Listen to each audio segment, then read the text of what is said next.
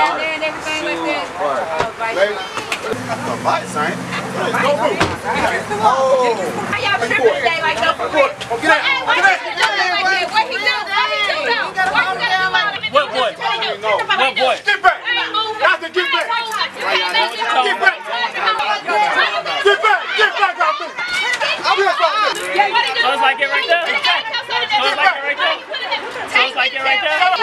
Get back! Get back!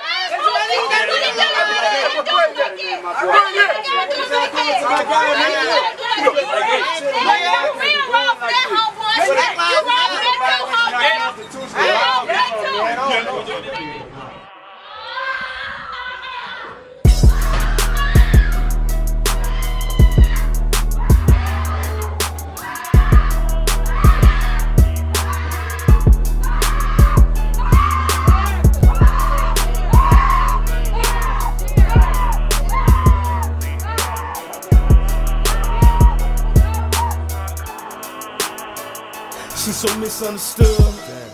In the hood won't let her prosper. Went to school to be a doctor, but big homie got her knocked up. And she think her only option is to hold him down, he locked up. But she struggles being mama, raising baby with no father. So now she's trying to find a way to make it. She infected by society, her neighborhood's contagious. Neighbor hustling out his basement, across the street from Haiti, growing crops like a plantation, and the police killing babies so high.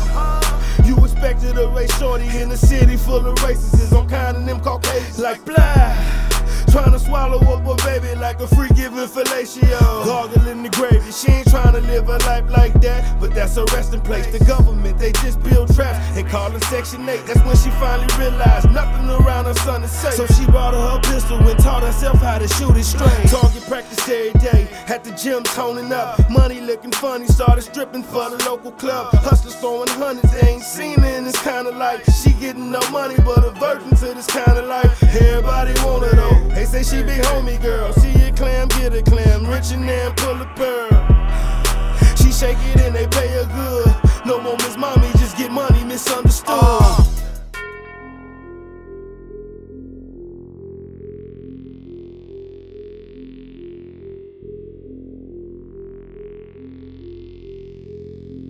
Networkers.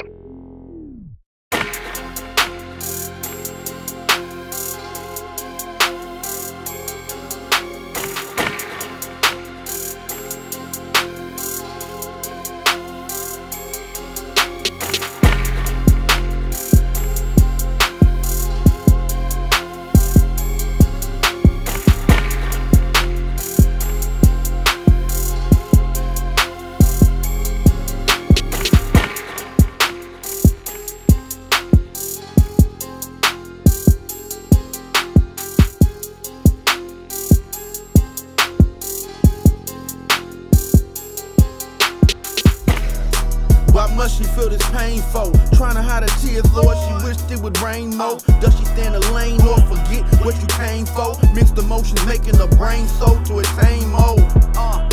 Her character's at stake now. It's a shakedown and quick fix made a breakdown. She's baked now, being used for other accommodation. Vindictive principles with no proclamation. Her occupation is an obligation. No dust for the lust, there's no conversation, no touch, just observation.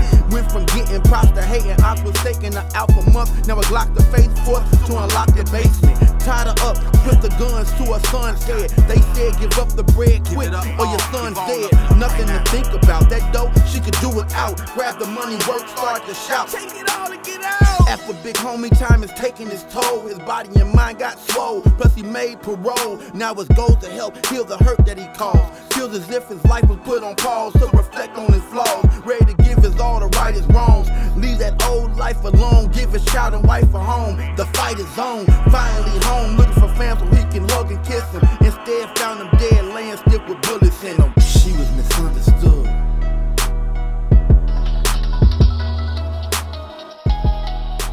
Well, the victim is only 10 years old. She was shot and killed during this home invasion. Police tell us they believe she was running from her room to her mother's room during all the commotion when she was hit by gunfire.